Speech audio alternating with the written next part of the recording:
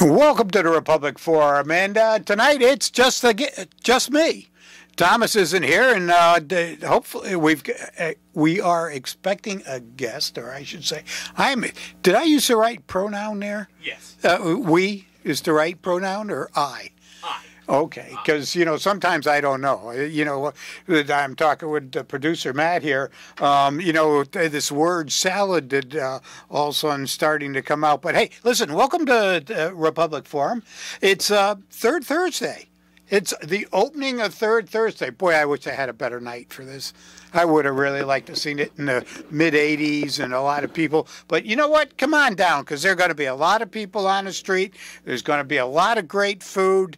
I wish I could tell you there are going to be a lot of great politicians out there, but if they're the locals, so much for that.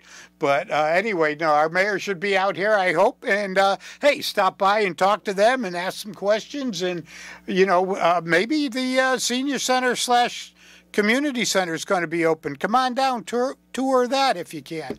So anyway, there are going to be a lot of things to do. The first night for Third Thursday since COVID. So listen, I think it's going to be great. We're going to have a good time. And look forward to seeing you all down here. But until then, let's see. What are we going to do? Oh, why don't we talk about, the word salad and its pronouns? And I will take your phone calls. So some of this stuff personally, it's just getting out of control. I mean, are we really interested in letting this teeny percentage of the population, and once again, these all my opinions, kind of telling us how everything's supposed to go and exactly what we're supposed to do, how we're supposed to say it, how we're supposed to think it, and on and on. And, it's just crazy. So, the other thing, too, is this Roe versus Wade deal. Wow. What side of the fence are you on with this? I mean, from what I understand and from listening to everything, it's all going to come back to the states, and each individual state will be able to make up their own mind on what's going on. So, I think that's a great opportunity right there. So anyway, I'll be right back in a moment. So stay tuned. Yeah. Well, I've got a very distinguished guest just walk through the door, Mr. Peter LaMage, who is running in a primary with other Republicans now, and for state Senate against Richard Blumenthal. For U.S. Senate. For U.S. Senate. How did I get that one wrong? U.S. Senate. Well, welcome. Thank you for having me. Oh, absolutely. Glad to have you. Believe me, give everybody out here your story, because I've heard it and it's fabulous. Well, and anybody that's not interested in voting for you, I think's lost their mind.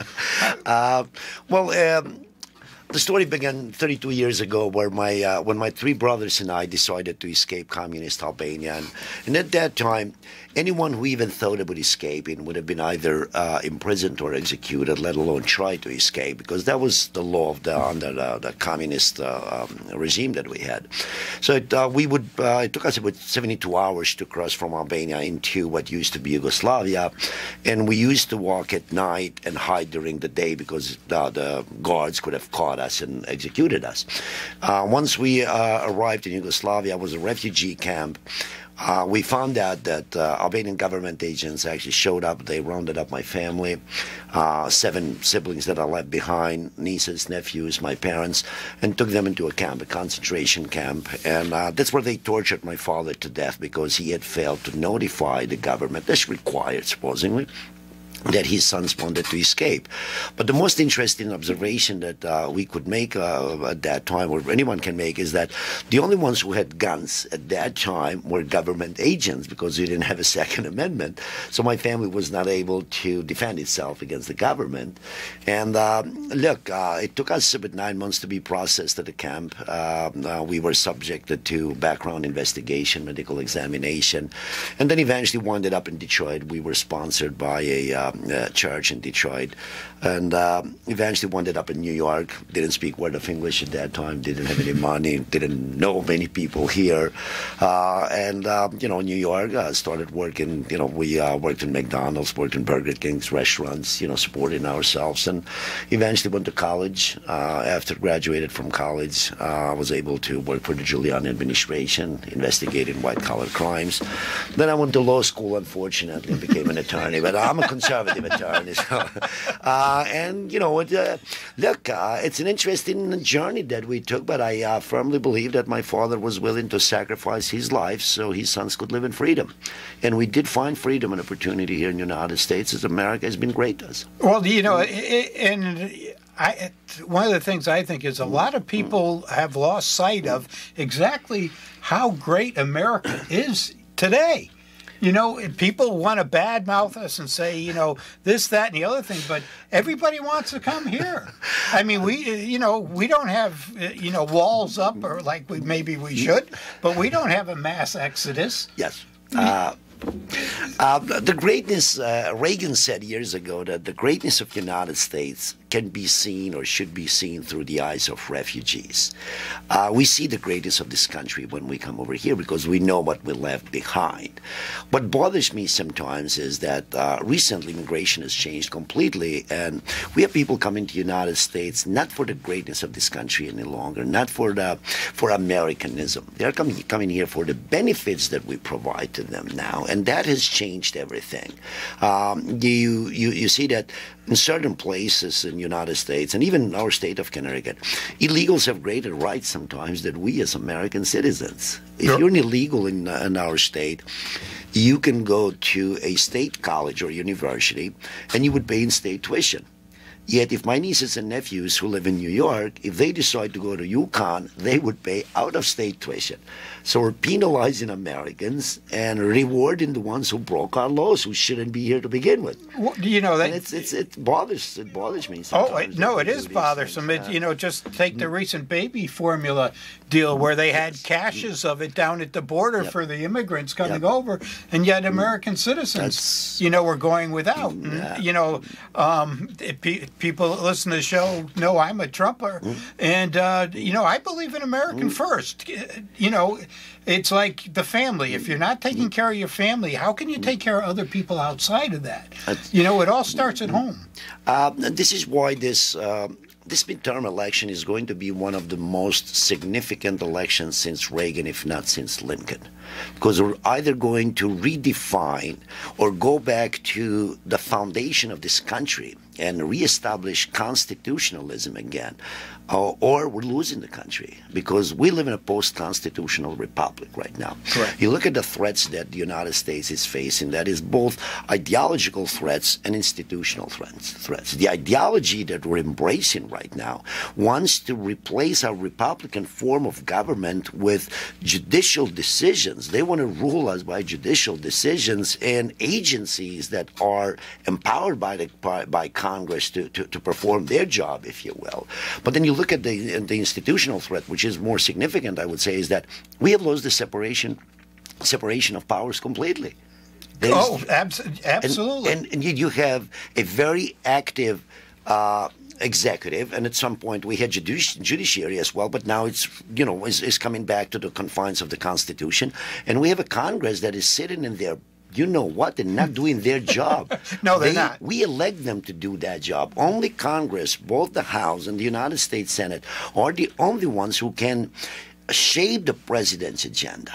And they are not shaping the president's No. agenda. No. And this is where we have to reestablish that constitutional republic that we have again, and separate the powers and have federalism, independent states within the federal form of government that we have again. No, I believe in that wholeheartedly, and that's one of the things that really made this country great. Is having the separation of powers, the free thinking, going back and forth, the ideas, the checks and balances, and right now we're just missing all that. So you want to run for Senate and get involved, and I'm sure you've got some great ideas. We went to the convention, and I qualified for a primary. There is going to be a primary. I'm the only, consistent conservative in this race. I mean, I got involved in politics 10 years ago, and almost 11 years ago. And I always maintained the position that a conservative, as long as you define properly what conservatism is, it will serve America well. And when we talk about conservatism, we have allowed the left to define us. What conservatives want to do is that they want to preserve and conserve what's good for this country. And what's good for this country is the founding documents of this country, is the Judeo-Christian values that we have. It's that Americanism that makes us exceptional. When we talk about American exceptionalism, it doesn't mean that God loves us more than other people, or that we're better looking than the rest of the world. Or it is that connection or that arrangement between the people and the government. For the first time in the world's history, we had a document called the Declaration of Independence, where the Founding Fathers clearly told us that life, liberty, and pursuit of happiness are God-given rights, not government-given rights. Correct. And then they wrote a constitution giving the federal government enumerated powers. Well, limiting the government. Yeah, they did. To make sure that these rights are not infringed upon. Absolutely. And this is one thing that if I were to if I were to go to United States Senate, that is the first thing we have to do, to reestablish that Americanism again that we need. But then the most significant job that the U.S. Senate would have would be, shaping the Federal Reserve one more time, bringing the Federal Reserve within the confines of the law, because they can do that. They are destroying our currency. Oh, absolutely. Look at the purchasing power of the dollar. Look at the inflation that is created by design. And that's something that really bothers me. There's something going on in this country, and it is by design. There's a group or a fraction or whatever you want to call them out there trying to destroy us from within. The currency depreciation is preventing you and I and ordinary folks like us from creating wealth and equity in this country, which is a God-given right. And they are going after us. The only one who's making money during the inflation, the currency depreciation, is the government through taxation, which is it's a taxation without legislation that they are imposing upon us. Yeah, you're absolutely right. I miss the parts where they actually legislate this the correct way instead of just all of a sudden declaring this, that, or the other thing. And the other thing that the Supreme Court is going to be very important. We don't know what's going to happen. I mean, the Democrats, they want to pack the Supreme Court. As I said, they want to rule us by judicial decisions if they could, because they know that the American people is not going to stand and embrace the failed liberal policies that they are trying to implement in this country. So the Supreme Court is going to be very important. I'm a constitutionalist. I would be an originalist, and if someone doesn't believe in the Constitution the way it is written, it shouldn't be in the Supreme Court. So I would be a staunch supporter of constitutionalism. I'm a Second Amendment guy. I'm pro-life. I believe in life from conception to natural death. I mean, these are things that separate me from other candidates. And the character, I would say, or the fearlessness that I'm fighting for these principles regardless of what happens at the end. I'm not changing my position because I came here today and maybe I found out that you're more conservative than, let's say, another radio show that would have me 2 days from now. I'll tell you the exact same thing that I would tell the other guy, even if he never invites me to that show again, because America is worth fighting for. Oh, I agree. Principles are right for, and I've seen other candidates that, I don't see the distinction between certain candidates that we have in the Republican Party and the Democrats. Oh, no. Yeah, no, I agree with you. Being in the show and being a little involved in politics, you're absolutely right. But fighting for this country and its greatness is definitely important.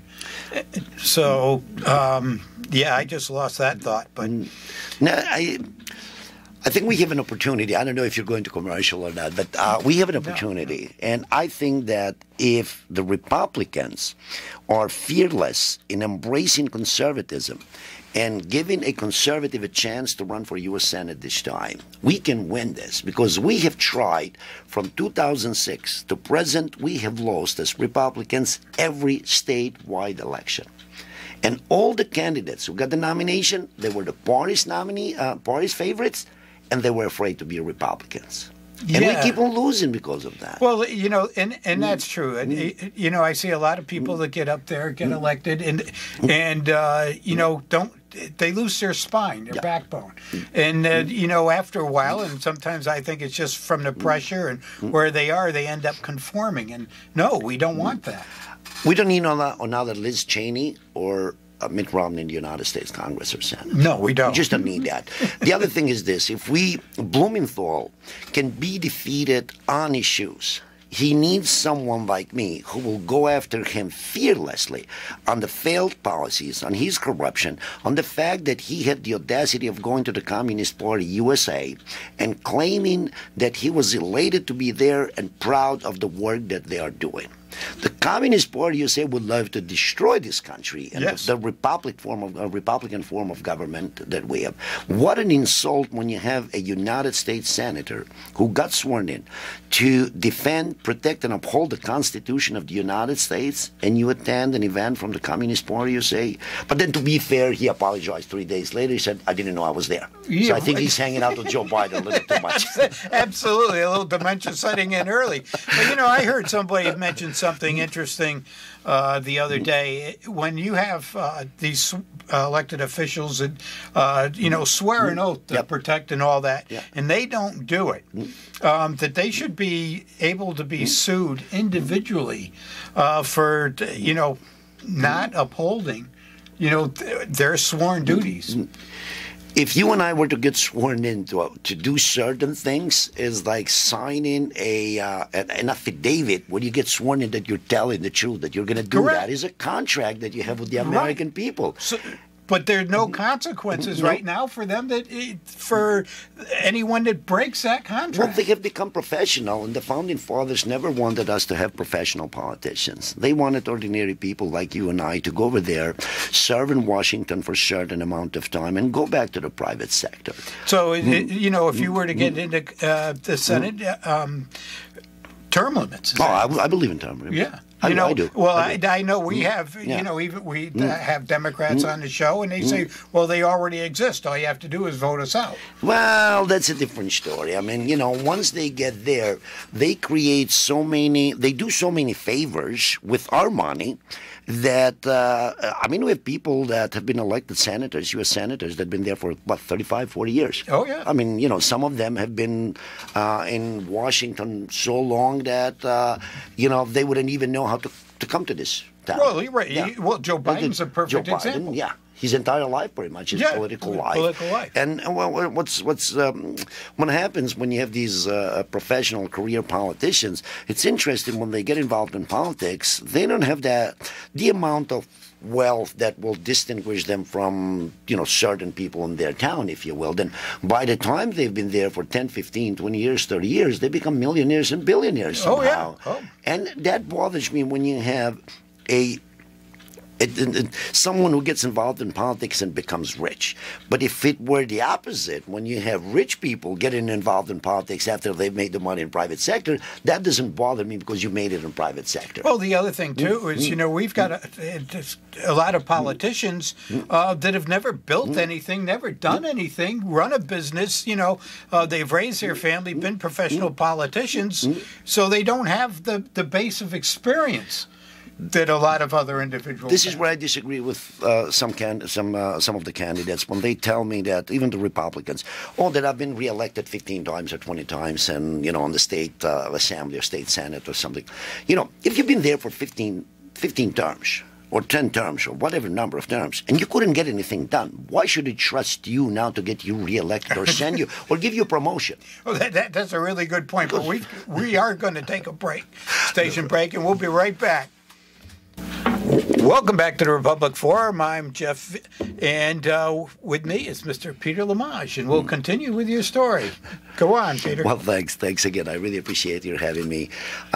Look, I think that what's going to happen during this primary, we need to energize the base. There is a way of winning this election, and we cannot win this election by applying the same strategies, if you will, that we did before. What we have to do, for the primary, first of all, we need the base. If the base doesn't get out to vote, we're going to lose. I'm going to lose again, because I'm the only conservative that I've stayed around. I came around. I campaigned all over the state, but the base is going to be important.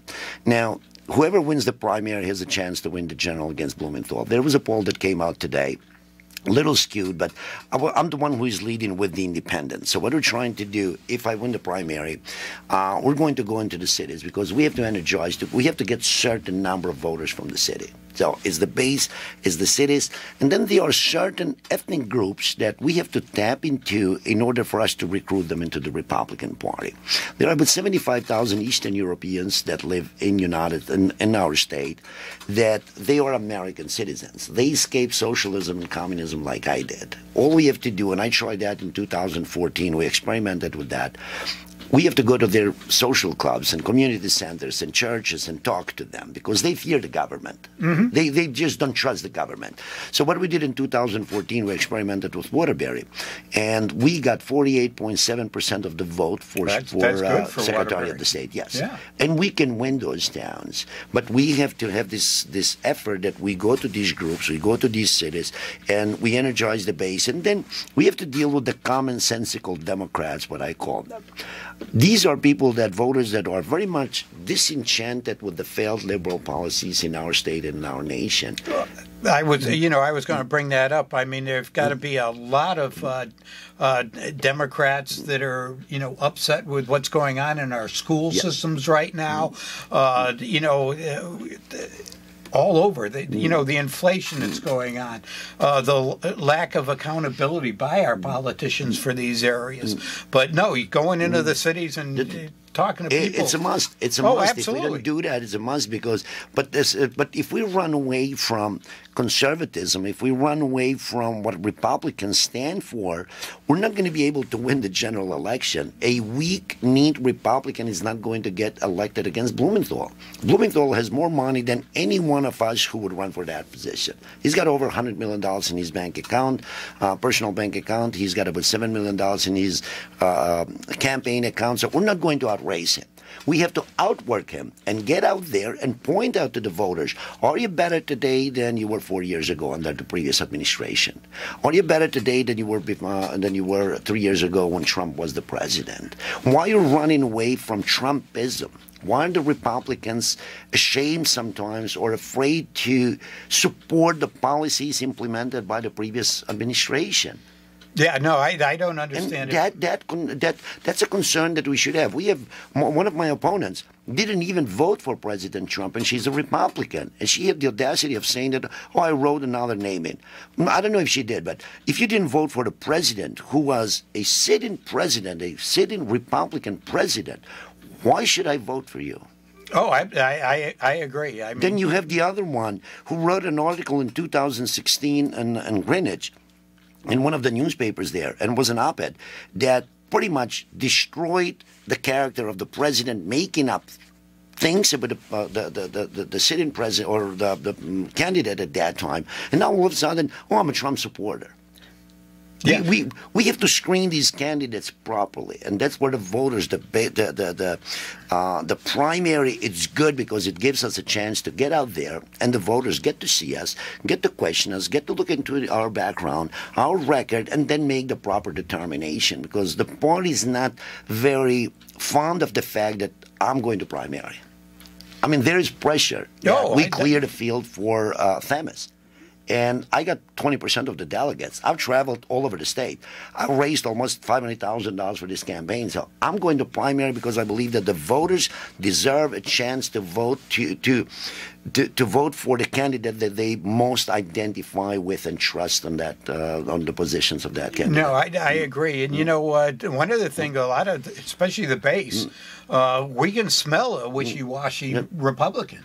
You know, somebody that, you know, that's been on one side of the fence, kind of, you know, plays the middle of the field and doesn't necessarily stick to the conservative principles that a lot of us really hold near and dear to us. So, no, you know, you're refreshing in this respect. Well, we have tried, you know, center-left Republicans, if you will. And we can go all the way back to, you know, as I said, to 2006. And, you know, every time we run away from our principles, it turns out that more Republicans are leaving the party and becoming either independent, unaffiliated, or just not bothering to vote any longer because we're not giving them a reason to get out, or reasons to get out and vote. We're not doing that. Why? And I tell the leadership of the party sometimes when I have these conversations and other people, look, we have tried moderates, and I'm fine with that. But let's try conservative. Let's try conservative. And if it doesn't work, we'll go back to moderates again. But so far I have tried all moderates, and all of them have lost. Correct. Correct. So let's try conservative. Absolutely, I agree with you. You know, and even with the opposing parties, you know, the Democrats, with what they're doing now, you'd think it would push more Republicans to get out and vote, but no, they don't for some reason. That always, you know, befuddles me. I mean, we talk a lot about local budget votes and the poor turnout. Yeah. And we can't afford poor turnout anymore. They've got to get out, you know, kind of like the gas prices. Yep. They've got to get out and vote so we can do something. Look, what's happening with the economy right now is affecting each and every one of us. Unless you're a millionaire and billionaire that you couldn't care less about the inflation because you can afford that. I mean, you know, but look at the prices, the electricity. Look what EverSource is doing to our state. Look, I mean, we are under attack from both the left, the failed policies, and the left's the scope and reach of the government from the left, and then the lack of the backbone of the Republican elected officials to fight back this madness that is approaching.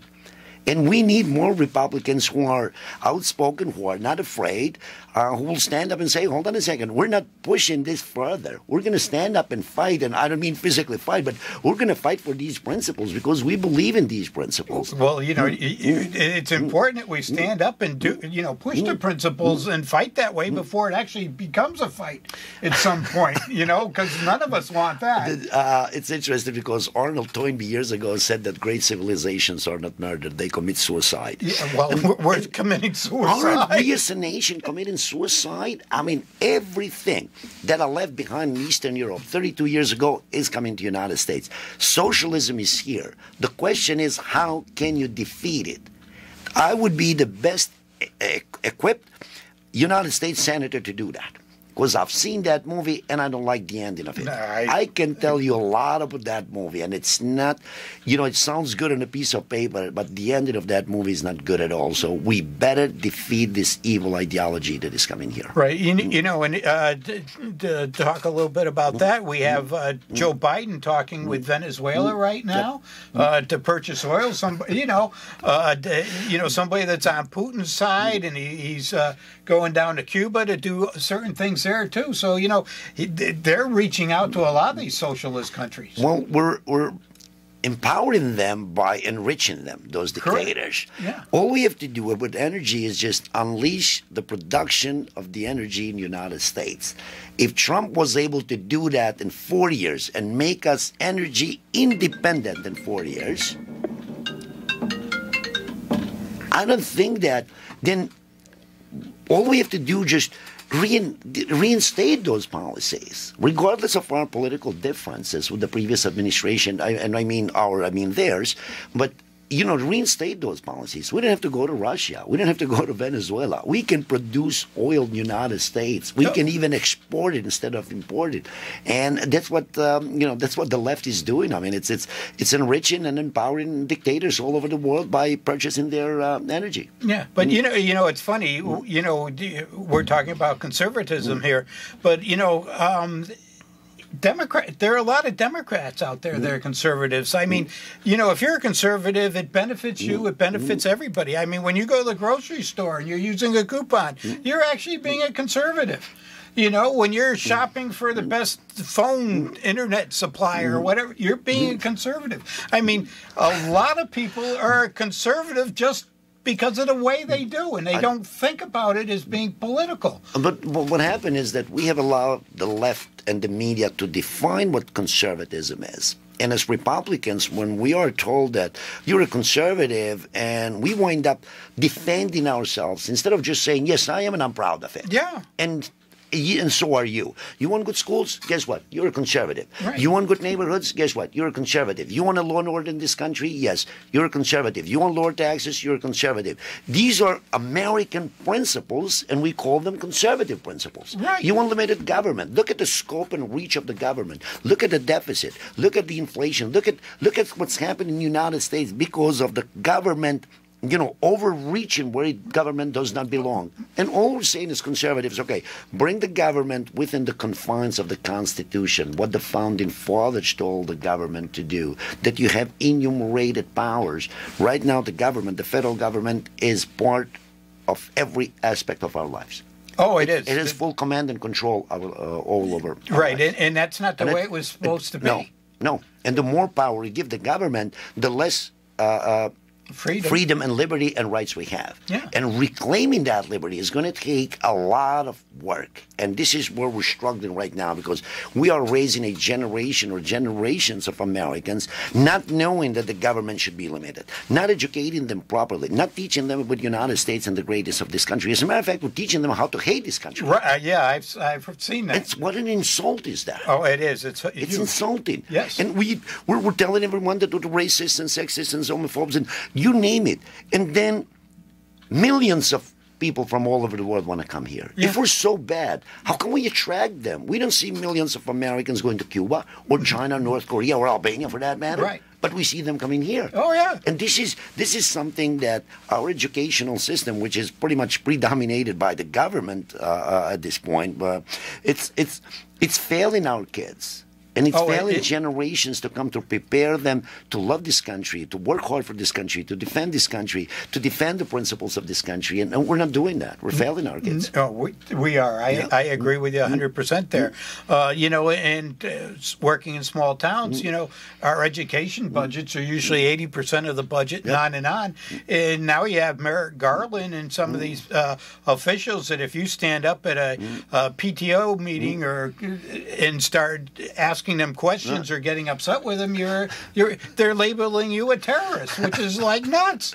We have freedom of speech to do this. I mean, you can't walk up and grab them by the throat, but express your opinion. Look, that's what happened. I mean, when the Democrats or the liberals start calling you names, pretty much they want to shut down conversation and discussion.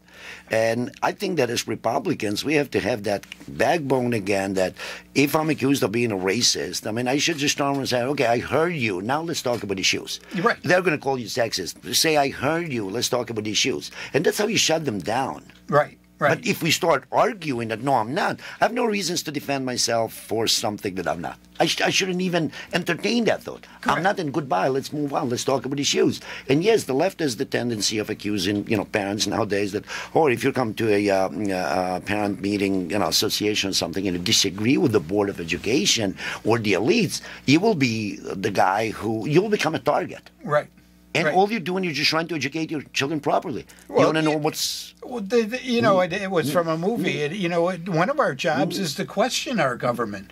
To question our elected officials, whether it be, local, federal, and on and on. And that's to ask questions. And then we should get answers. But that is the arrangement the Constitution gives us, that the government serves us instead of us serving the government. Correct. and that's why they are answerable, if you will, to the people, and they should be. Yeah, and for all of us that are married, we already serve one person as it is. I mean, but I think that the Republican Party has an opportunity this year. I've said this in 2018, and I meant it. It was ours to lose, and we lost it. Mm-hmm. It is ours to lose this time, and if we lose it this time, I think we have gotten to the point that it's a critical point for the United States. It is a critical point, and as I said before, when Reagan said, look at the greatness of this country through the eyes of refugees, we see the greatness, but we also see the danger that is coming to this country. Well, see, I don't think the young generations realize exactly what they're going to lose.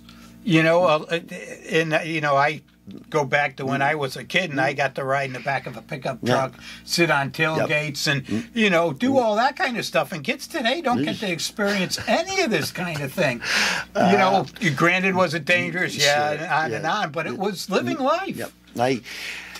When I talk to people and they tell me that you've been involved in Iran before, and I tell them that this is just a warm-up, I didn't start the workout yet, because America is worth fighting for. And I'm going to do that to the day I die, because I want to make sure that everything that I found here 32 years ago, when I was embraced by the American people and became an American citizen, I'm going to make sure those freedoms and liberties remain for my children and grandchildren and generations to come, because we have nowhere else to go.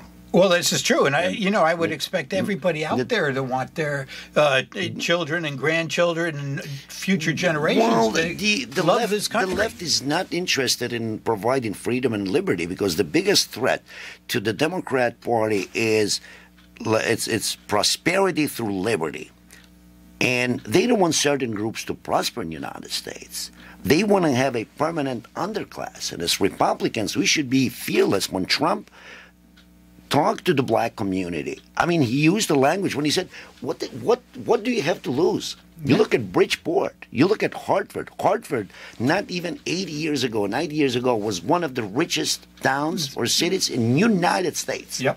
Today is one of the poorest ones. Yeah. Yep. Oh, no. The Democrats have been running that city. You look at Bridgeport, the same thing. You look at New Haven, the same thing. And as Republicans, we should be fearless when we point out the Democrat Party wants to have a permanent underclass in the United States. It's a voting bloc. They want to make sure that certain people depend on the government. Well, and I'm surprised, over the past 10 years that this has been going on, that those parties haven't recognized what's happening to them and how they're being used. Yep. But we should point that out. Oh, absolutely. That's when Trump did very well, when he pointed these things out in a very simple way. And people understood that. People identified with his, principles of Americanism. That when he said Republicans, we want everybody to prosper. We want everybody to be safe. We want everybody to have a job. That is the biggest threat to certain, Democrats out there. If everybody's got a job and they prosper and they have liberty, they don't need the government. Well, this is true, and this is a great platform because from what I see, all the Democrats are going to run on is racism. Oh. And these stupid hot button things just to get everybody, rambled up so that they're not really thinking with their heads. I think they are thinking, but they are thinking how it benefits them to get reelected. We have these elected officials that pretty much destroyed our businesses, created unemployment, created inflation, failed this country, and now they are telling us, vote for me again so I can save my job. Yeah. We as voters have to wake up and say, hold on a second, you failed us. Why would I vote for you again? Well, because they made the mistake and they failed us, so now they know how to correct it. Yes. Well, that's what I hear when someone says that, I was reelected 15 times. Okay, and you couldn't do anything 15 times? Yeah, just go home. Go to the private sector. Right, absolutely. So move into the private sector. Well, they couldn't go to the private sector because they'd fail in the private sector. Yes, that's a challenge that they would face. That's somebody can say no or you're fired. You bet they would be fired, but voters should fire certain politicians. Oh, absolutely. I think that the moment that the voters realize that someone is becoming a professional politician, I think that they should terminate that kind of contract that they have with this individual. Mm-hmm. And unfortunately, we have repeating these mistakes time and again, and we have weakened the United States by doing that. And I think this is the one I said before, that this midterm election is so significant that I think it can go all the way back to Lincoln. That's how significant it's going to be. It is the foundation of this country that has been shaken. Oh, they've been chipping away at it, for sure. And it's piecemeal, and people don't realize it sometimes. I mean, you talk about the Second Amendment, and unfortunately, every time that there's a tragedy somewhere, it is always the American citizens who legally own a gun that are guilty of something that they didn't do. Right. We become the target. Yes. And these are, and eventually they want to do away with that amendment if they could. Oh, and they would do it. Believe me, I understand. And when I tell people that, when you go back to what happened in Eastern Europe, 1940s, 50s, and 60s, the first thing that the government did in those countries, they disarmed their population. And they started, after that, persecuting and prosecuting anyone who disagreed with them politically. Yep. And there's a reason that the Founding Fathers gave us the Second Amendment as the second one, right after the first. And it's not about hunting. It's not about sports. It is about you and I having the ability to defend ourselves against a tyrannical government, believe it or not. Oh, no, I believe it. And when I tell people this, it's like, oh, well, you were not even, born in the United States. How would you know that? All you have to do is just research it and read it. Oh, yeah. And it's there. It's right it's there. Absolutely. Clear as day. Oh, absolutely. It's an important. So, but it's going to be an important election for sure. Oh, significant election. I agree. Yeah. I agree. And I'm looking forward to it. I mean, I'm still watching what's going on in Pennsylvania to see what's going to go on. Yeah, I don't know if Dr. Oz was declared a winner yet. He hasn't been declared. He's ahead by 1,200 votes. And he has the endorsement from Trump. Yes, he does. And one of the other things too is it's mail-in ballots again that's holding him up. I know. This is the voting is something we've got to get control of again. I don't care if it's if we make it 2 days open, but we got to stop all this mail-in stuff. Unless you're out of the country, we've got to really define it. And then at the end of the night, back in the 50s and the 60s. In the 70s, we knew who the president was by midnight. Yep. And now we didn't even have these advanced technological things. Right. So. It didn't come across our phone. It was still attached to the wall. Yep. But we knew these things because and we trusted them. Of course. And I think that's a big problem right now is people are losing their trust in the government. Yeah, they are. They don't believe that the system is fair, that the system is treating, certain political, groups fairly. And if we lose that, it's not a good thing. When you look at the voter fraud in our state, for example, we are about not even, 1 to 2% of the U.S. population. But then almost 15% of voter fraud allegations emanate from our state. Every single year you have that. Every single year. You even have Democrats accusing Democrats of voter fraud. Then if Democrats accuse Democrats of voter fraud, you bet there is voter fraud. Oh, absolutely. Absolutely. It's like the Supreme Court justices probably knowing who the leaker is. Yes. All right. But Peter, I want to thank you for coming to the show. You. It's been great having you. Thank you. And till everybody, till next week, good night and God bless.